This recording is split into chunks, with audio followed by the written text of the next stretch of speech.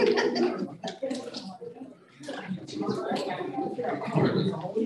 are live on Facebook.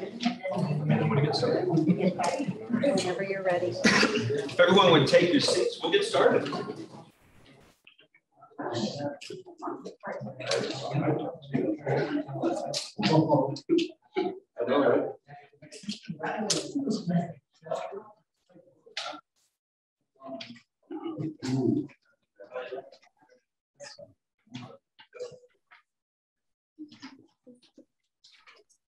Okay, well, welcome everyone. I'll call the meeting to order for the August 2021 general membership of the Greater McAllen Association of Realtors.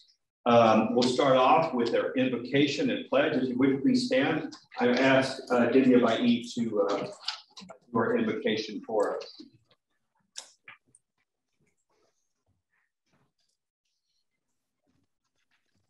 Heavenly Father, we thank you for this wonderful day. We just ask that you be in each of our conversations this morning as we discuss our order of business and grow our association. Lord, we thank you for this beautiful opportunity to come together as leadership and work together and unify our association along with its members. We ask that you be with each of us today and our extended families through this trying time, as well as those abroad and in other countries, Lord. We thank you for the opportunity again, and we appreciate all that you've given us. In your heavenly name we pray, amen. Thank you, Didia. And if you would please join me in the pledge to the U.S. flag. I pledge allegiance to the flag of the United States of America and to the republic for which it stands, one nation under God, indivisible, with liberty and justice for all.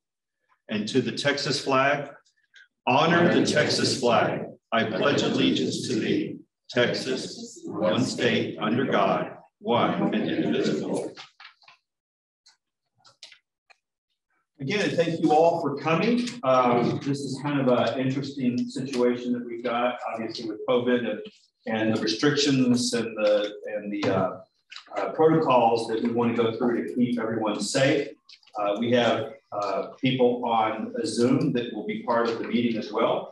And then, of course, as you know, this meeting is streamed live on Facebook for all of our members to view, and they'll also be able to view it after the fact as well. So that's also very, very good. Again, I don't remember if I introduced myself. My name is Lee Jinks. I am your 2021 president for the Greater McAllen Association of Realtors.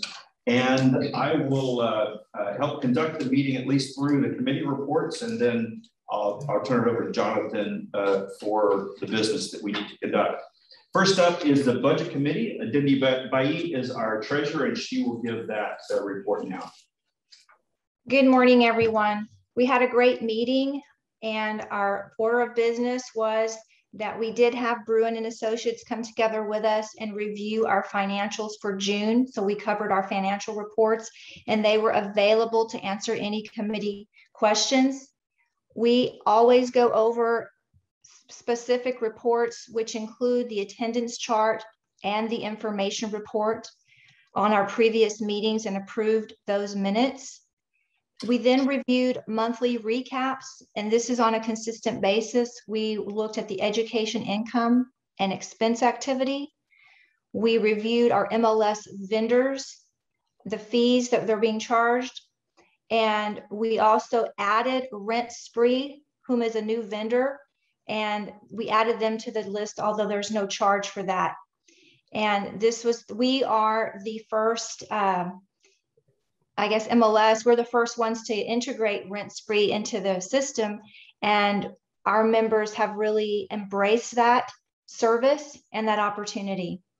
We also looked at interest rates that were maturing for certain CDs, and we went ahead and renewed 2 of those. And we also did check with our Morgan Stanley and discussed having another corporate credit card with a lower limit for staff to use for certain items that they need to purchase when needed if the CEO is traveling. Sometimes conferences are abroad, not abroad, but they're outside the area, and we needed another way for them to be purchasing small items like meals, office supplies, things that they might need here locally when that person is out of the area.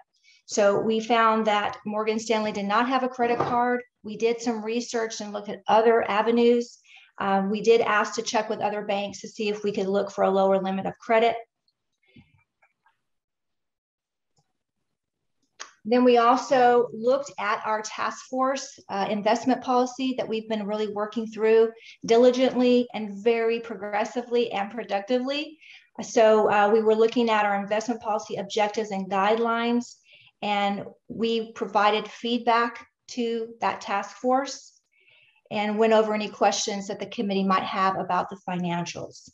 That committee is doing very well, and we've made quite a bit of progress with Morgan Stanley, and we did submit a packet of information to them with all of the details, and we're waiting for a review on that in reference to our investment policy. At that point, there were no further questions, and we adjourned the meeting. Thank you. Yeah, Dania's been doing a great job, and we're making some incredible progress, as you mentioned, as she mentioned, with our investment, as well as something that we started fairly recently, and I think that's going to really benefit the association greatly. Next up is the Diversity and Inclusion Committee, and if it wasn't for Missy, we wouldn't even have this committee. It has been doing some incredible work, and I'll just hand it over to you so you can tell us what you're doing. Thank you. And it's actually not me. Big kudos. I think many of y'all have already seen the videos that have been going out. It's been a struggle to talk about diversity, equity, and inclusion. It's a difficult conversation to have. So our committee went down to the basics, and we thought, rather than have all the misinformation go around, let's go ahead and define what DEI really is and what it is not. So we had the first of the series within the next 3 months of the definitions of what diversity, equity, and inclusion is. And I'm so happy that so many of us have stepped forward and participated in this. We've done an excellent job. I think this is showcasing exactly what GMER has done to be the right role model for this type of this topic. So I'm so pleased. I hope that you guys continue to be a part of it and understand a little bit more, so that way we can make sure that we do not do what some of the other areas of the nation have done. So we're doing everything right. We continue to be the role model for our sister associations. And I'm so happy. We've got some serious celebrity movie stars. I hope that they continue to be realtors, but man, did they miss their calling. So thank you, Alberto. I think he's in the audience. We've got, who else is? Beth, she's not here. Yeah, Becky. We had so many great agents step forward and begin that tough conversation. So I hope that this continues and we continue to grow and do things in the right way. We have some events coming up as well, really big events. Right now, because of COVID though, things are still a little bit, what was the word, fluid? So once everything gets knocked into concrete, we're going to make the big explosion and hope that we get all of your support and y'all attend. So again, thank you so much. The Diversity Committee has been a soapbox for me. I think each one of us at one time of our life have been excluded for some reason, and it's been hurtful, and maybe it's been for a wrong reason. So I'm hoping that we're able to go ahead and move forward, especially when it comes to our clients and making them homeowners, property owners, and sellers as well. So thank you all again. Missy, oh, is that not fluid anymore? Well, yeah, no, just. Okay, that's why I was kind of looking to your direction. So Dr. Dedman, the gentleman who did the whole, was it 2020 or Dateline or? Yes, it was one of those exposés. He was the one that did the whole, the New England undercover when yeah, the Long Island Divided, that's what Long Island Divided, yes. That has been spread around everywhere of what not to do. He will be coming over here to speak to us on September 26th, 16th. Sorry, I have no coffee, clearly. September 16th. And we hope that each one of you guys join us. Again, we're going to have some more information on that and how to register for the event, and a whole lot more information on that. So please look forward to GMAR Connect, and that's it. Awesome. Thank you, Missy. And the committee's been doing some great work, as she pointed out, but it's because of her leadership that we're moving in the direction that we are. Next up is the Education Committee, Monica Rodriguez, and she's online, or? I don't see her on, that she's joined. Okay, well then we'll just move on. I know I saw David. David Casares is our MLS Committee Chairman, and I'll turn it over to you, David. Thank you. I don't want to. I haven't had coffee yet. What do you want to talk about, Lee? There's been a lot going on. Okay, thank you, David. Well, then we'll just go on to the I love it. I love it. Now, well, okay. So I know the big topic was earlier this year about NER and the Justice Department and all that stuff. All of that, I'm not even going to touch because it's up in the wind right now. We're still pending all that. The only thing that I really have to update is a couple items. We are working on perfecting the listing data checker system in the back end, where we're trying to create the rules digitally, basically coding the matrix system to be able to detect any anomalies or issues or discrepancies in the data. The thing that we always harp on at the MLS committee and new member orientation is data. We're only as strong as our data. So we're trying to protect that. We're trying to, you know, clean it up as much as possible. I encourage everybody to attend as many education classes as possible pertaining to MLS rules, bylaws, all that stuff, just so we can clean up all the information. The other one that well, part of it is the fine schedules and all that stuff that need to be cleaned up with that. The last tip that I have, it's been something that's been coming up and kind of spiking a lot since the pandemic started. And it started growing really, really quickly. We need to be careful. I'm gonna speak to all of the membership right now. We need to be careful about a couple things. 0 days on market with properties that are potentially coming up as that could be misconstrued as pocket listings. You need to be very, very careful with that, because that falls under the MLS guidance, and then also it could potentially violate the clear cooperation policy for the 24-hour rule. On top of that, what happened for those who are doing the marketing, and since we have such a low inventory in anywhere right now, what's been happening is that a lot of marketing has been occurring on social media, on different web pages, different websites and platforms, whatever. But what's happening is that a lot of this advertisement is being posted without written permission, without written authorization from the listing agent and the brokers. The only advice I have here, again, I'm only speaking to you as a colleague, you need to be very, very careful with what pieces of marketing that you put out for the listings. Make sure you have written authorization to do so, have some sort of documentation. I do understand that the rule says at minimum verbal, but my question to you there is, can you confirm verbal? Just at least take it that step further and document it, that you had the conversation, you have permission. That's not the big concern. And we spoke about this at the last MLS committee. What's happening because of that issue is now those listings that are being marketed without permission could potentially be violating copyright infringement laws. And that's way outside of our purview. So, be cautious, be careful, and revisit with your supervisor and revisit with your broker to make sure you get the proper processes in place to market correctly. And I think Dendia wanted to jump in too. I just wanted to make sure that we're clear on this. when you say permission, we also need permission from the seller in writing. Correct? You have to. For the outside advertising. You have to have that permission in writing. You have to. Seller also, as well as the broker saying, yes, you can advertise my listing. I just want to be clear, there's 2 permissions that we need, correct? Yes. There's one little gray area. I don't know how to answer this yet. I might recommend that people call the legal hotline and ask this question, but there was one question from one agent saying, well, I got permission a year ago for all listings.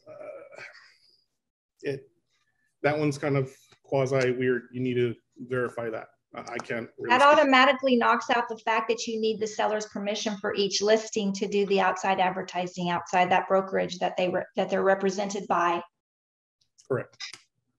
So just again, just word of caution, guys. Be careful in the marketing that you're doing. It's more than welcome. It's not something that people don't want to be doing. You just got to be very, very careful because there's different layers of authorization, different layers of violations that could kick you into something you do not like. So other than that, Lee, hate to be a bummer, but you know. Okay, well, good. I appreciate it. You're doing a great job with the MLS committee. It was a really good report. You guys didn't know David was remodeling his house, and I see, David, you've done a wonderful job there. It's done. Next up is the Membership Engagement Committee. Juan De La Garza is going to give that report. Yes, so we had a quick meeting on July 28th. It was actually pretty short. So we had a representative, and I don't recall the name of the company from the tech hotline, but they're tech hotline. We're pretty much, this is going to be a new member benefit, but we haven't yet signed anything. So we're not sure we're moving forward with it or not. So that's just going to be something where it's a low cost to each member, and each member would have access to pretty much technology when it comes to like software, setting up your phone, your computer, or whatnot. So it's a little bit more detailed, but since we don't have a contract yet, we're not sure we're moving forward. I think at that point we'll discuss that at a later date. And then we are looking also, we're researching a texting platform. So there's about 6 different vendors that we're looking into, and we have each member assigned to a company. So we're looking at what benefits we can get from each company, what's the pricing, what are the logistics and the contracts, and the members are going to respond back this next coming week. We do have a meeting on August 25th. And then we are also teaming up with the PR committee in reference to Clarissa. I'm sure you've heard her mention about Friends of GMAR. So we're also asking each member to present 2 to 5 businesses that's willing to bring some sort of initiative, like a discount or some sort of perk towards our members, so we can work on that list and finalize that for this year, for this coming year. So that was it. Thank you. Awesome. Thank you, Juan. Next up is the Political Affairs, but I didn't see Sergio there. Sergio Adame is our chairman for the Political Affairs Committee. And so I don't see him, I didn't see him here, so we'll just move on to the Tree Pack Committee. Jonathan, you're going to give the report for the Tree Pack. I'll turn it over to you.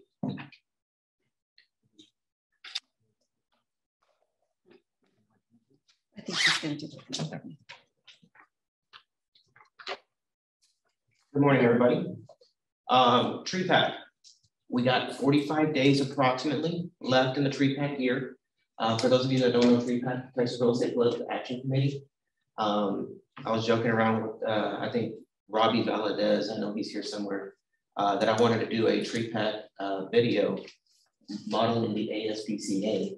But basically, guys, for less than 10 cents a day, you can invest in your business. For $35 a year, you can invest in your business, protect our community, protect homeowners' rights.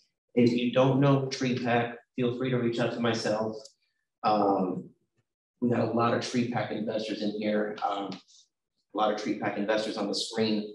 I would like to just ask those major investors that are here right now just to take a quick stand. Major investor, $1,000 and up.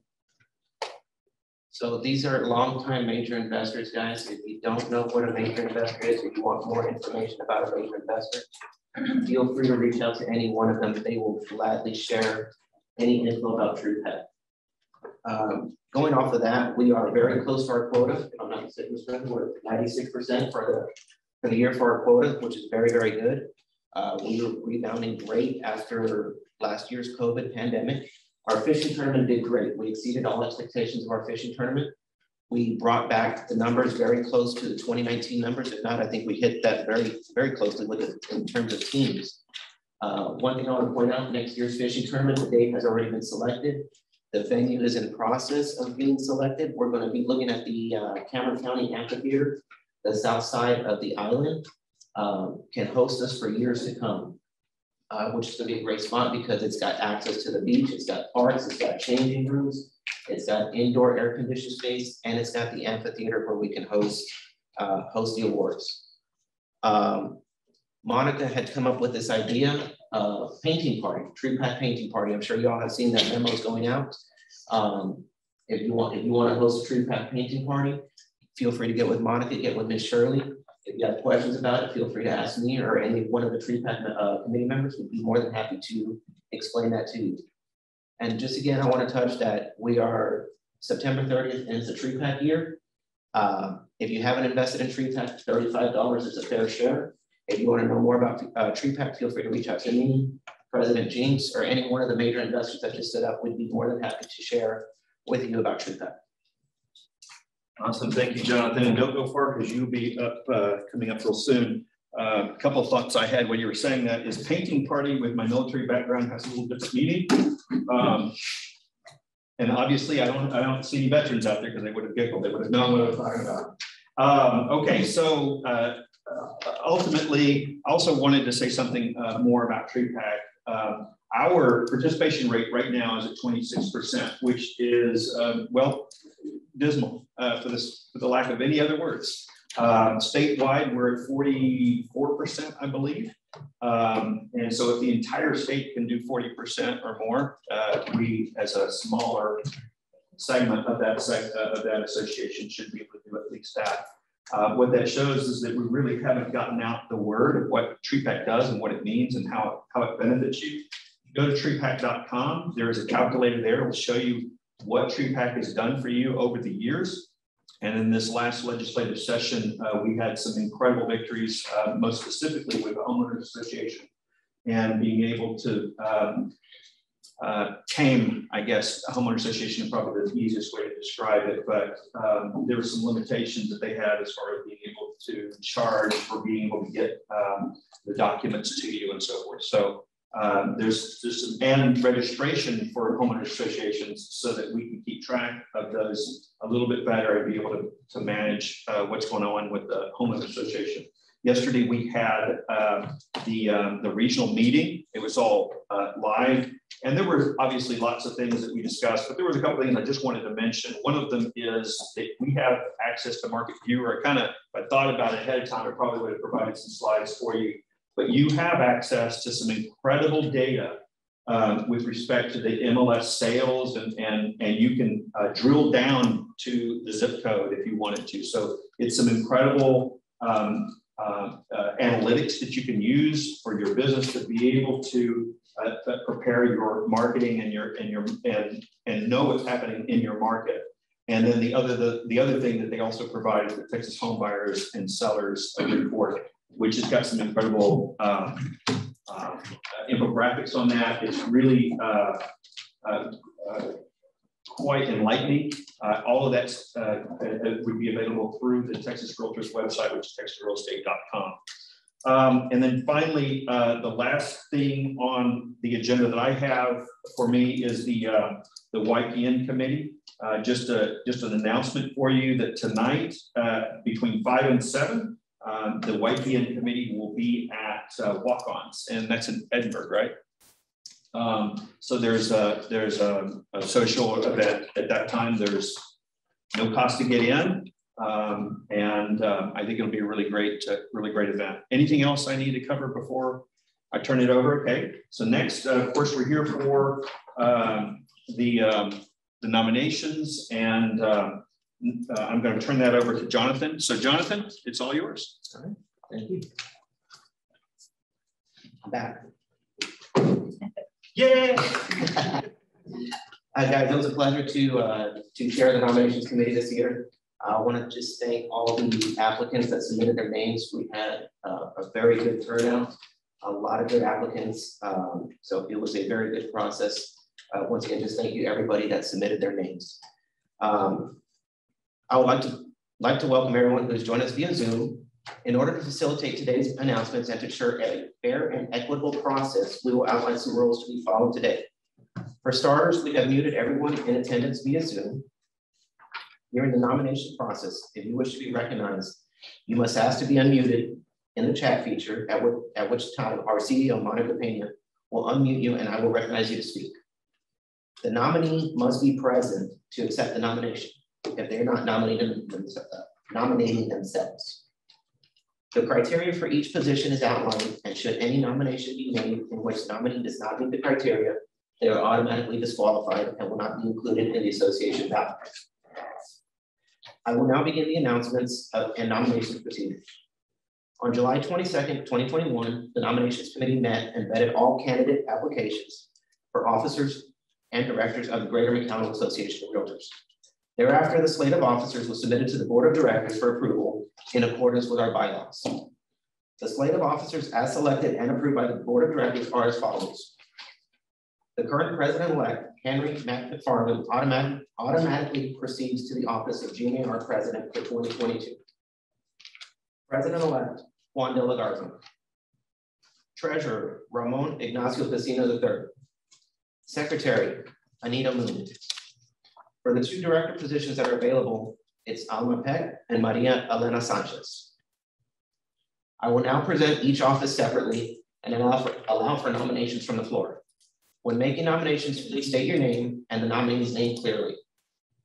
The criteria to hold any office or position is outlined in GMAR bylaws, Article 11, Section 1B. The president, president-elect, secretary, and treasurer shall have previously served for 1 year or more on the Greater McAllen Association of Realtors Board of Directors or as MLS chairperson. For the office of president-elect, are there any nominations from the floor? I nominate Tom Brown.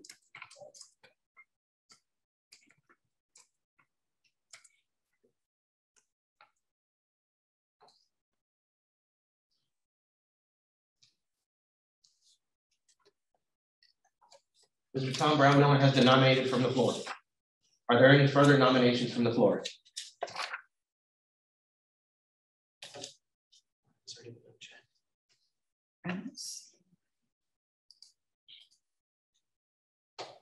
Nobody's being asked to be recognized now. Let me go to Facebook. There being none, the chair declares the nominations closed. For the office of treasurer, are there any nominations from the floor?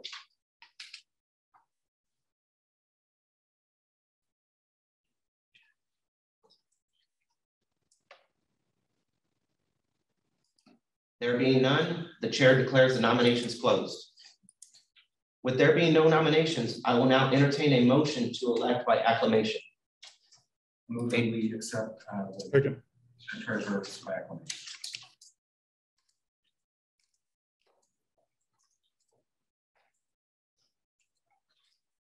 We have a motion on the floor. Do we hear a second? I second. Robbie Valadez, thank you.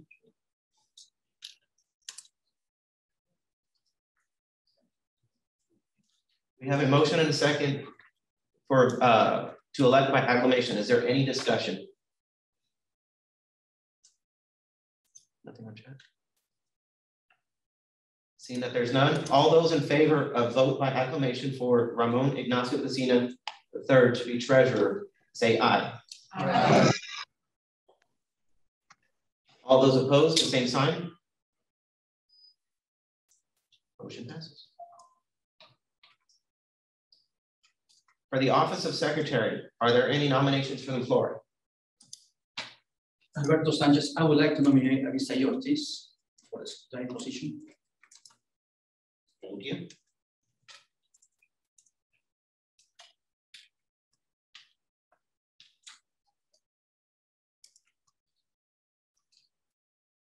Mr. A.B. Ortiz has been nominated from the floor. Are there any further nominations from the floor?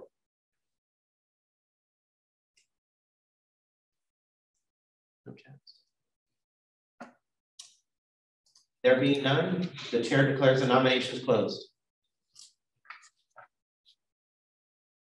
The criteria to hold any position of director is outlined in GMAR bylaws, Article 11, Section 3C. That they must hold a realtor membership in GMAR and be a realtor in good standing for the previous 3 years. For the 2 open positions of director, are there any nominations from the floor? Tom Brandmiller, I'd like to nominate Alberto Sanchez as a director for the 3-year position. Thank you, sir.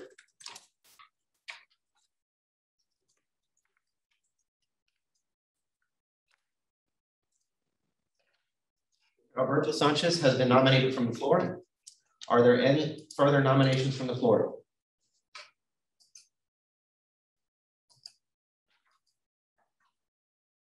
I see none. I see none on the Zoom.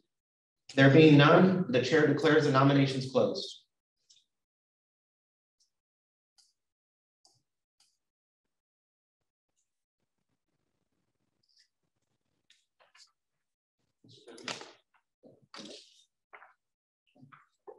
Thank you, everybody.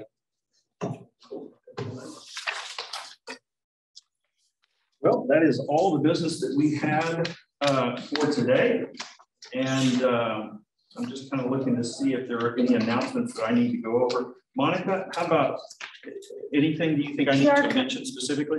I know that the PR committee didn't join, but they're working on doing the Comfort House fundraiser that we've done in previous years in the next couple of, in September. Announcements will go out about how to do those donations that we have picked up in previous years. That's always been a very successful fundraiser to help somebody, an organization in the community. Plus the next 2 days, the PR committee is going to be making deliveries to the hospitals with the essential worker t-shirts. The tree pack one of the tree pack fundraisers that we've been doing for $35, t-shirt and a mask is donated to an essential worker at the hospitals.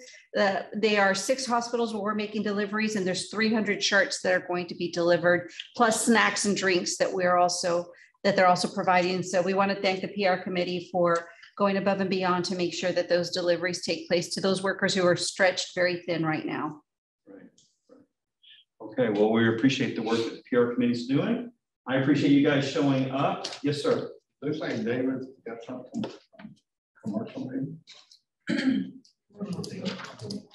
Yeah, we can hold off on it. Okay. Very good. Then that concludes our meeting. Thank you for attending, and we will see you next month at our annual membership meeting after the vote.